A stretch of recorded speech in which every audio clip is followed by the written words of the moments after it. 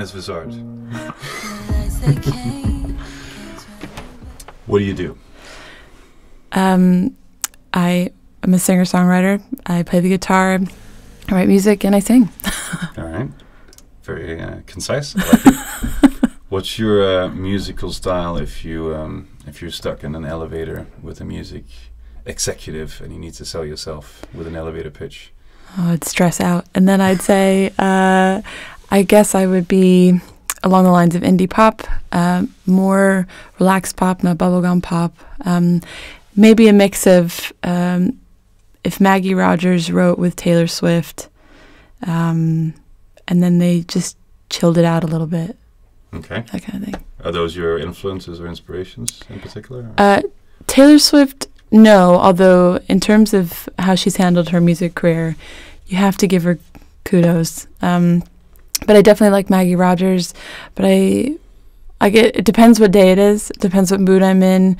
On the way here, I was listening to Tom Mish's mixtape Beat 2, I think it's what it's called, album on the way here. Just didn't want to listen to any voices. I just wanted to listen to like music. It just depends. But definitely more the relaxed kind of music that has soul to it. Tends to be my go-to listening music. Cool. What have you done so far? You mentioned before we went on here that you quit your job 5 years ago? Full time. Yeah. I still have to work to pay the bills, but yeah. So what happened 5 years ago that made you decide, and what have you done in those 5 years since you've started working full time? So it actually, in university, was when I realized I wanted to do music, but I was halfway through my degree, and I thought it would be stupid to give out the degree, because then I knew I could earn money after the degree to pay for all the music stuff until I sort of had more people believing in me to fund me. That hasn't happened yet. I'm still funding myself, but it's okay. So then once I paid off my university debt was when I gave up my job. So I've just been funding myself and networking, meeting people. It's always one of those things where like, oh, you meet this person, they put you in touch with this person, and all of a sudden you find you've got this massive, amazing network of musician friends and producers and photographers, and it just sort of builds from there. It's all about networking, really. Not on purpose, but just by circumstance, just putting yourself in the position where you can connect with other artists of whatever kind that they are, other creatives. So yeah. Cool. What in terms of releases and live performances, what are the highlights so far?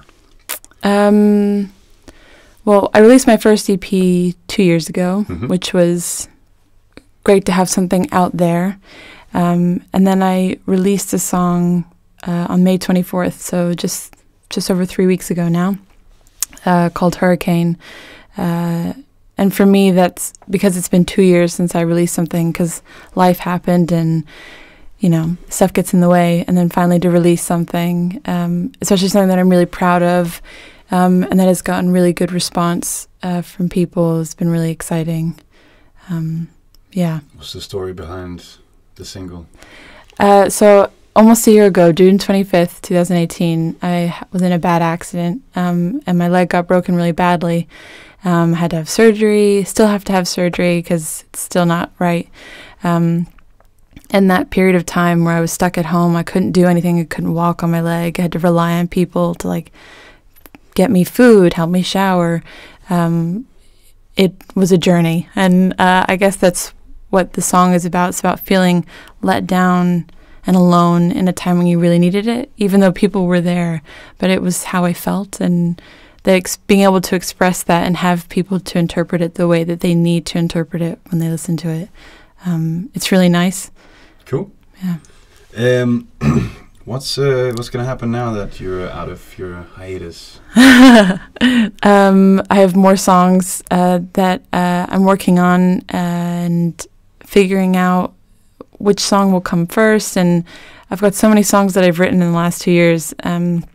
It's just getting them produced the way that I'm happy with before releasing them. So I've got one that's done that could come out, but I'm wondering if there's another song that I should release beforehand.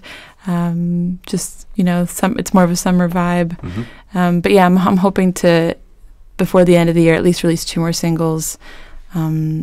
yeah, just sort of keep the momentum going. You want to do videos for them as well? Yeah, I did a video for Hurricane, and I'm still working on the edits, and I'm not so sure that it's good enough. Being the perfectionist, I think all artists can relate to this. Yeah, sure. You want your content to always be strong and competitive and really represent you. And so I'm not sure that there will be a video for Hurricane. But yeah, I would love to release content around the song. I know there's one that I still have yet to record that I'm happy with. And I already have a live recording video of me playing it in this beautiful church. But I'm just waiting for the right time. So, yeah. So what do you mean when you say you want to release content around the song? Well, like a video, photographs that sort of match the mood of the song, for Instagram. Okay. It's always, you got to think about the bigger picture, not just the song. Yeah. And then making sure like the single cover, the artwork matches you as an artist and also the song. And does it follow a theme throughout what you're doing? As well as sound. It's, because you gotta work towards, because everyone absorbs things differently, visually, audibly. So you gotta work towards thinking about all those things, all the different people that are gonna come in contact with your stuff. Mm-hmm. Are you gonna grab them visually? Are you gonna grab them audibly? You gotta think about those things, because there's so much out there that it's so easy for people to go, next. Yeah, for sure. So what are the hardest lessons you've had to learn that you wish you could tell your younger self as an artist? Or anything particularly positive that you've experienced that you would like to share with younger artists? Just keep going. If you believe in what you're doing, you got to just keep going. It's tiring at sometimes. But then when you have little moments where, someone comes up to you and says that your music spoke to them, or they really connected with your sound, it invigorates you yet again to just keep going and just trusting that you've got what it takes in terms of whatever you're creating. You just have to keep believing in yourself and just keep going. It may not happen the way you think it will be, but as long as you stay creatively inspired, as long as you are content with what you're doing, there's nothing wrong with that. But yeah, I think that's probably... Good stuff. What is the go-to place online to find out about you and your music and your upcoming releases? Instagram is definitely my favorite because I'm also quite a visual person. Mm-hmm. So Instagram is just my name, just at Ciara Vizzard. Yeah, I've only got one YouTube video from my EP released 2 years ago for one of the songs on there. And Facebook... who uses Facebook that much anymore? I don't know. Parents. Yeah, exactly. Cool, but we'll put your Instagram. Yeah. The bottom. Thanks so much.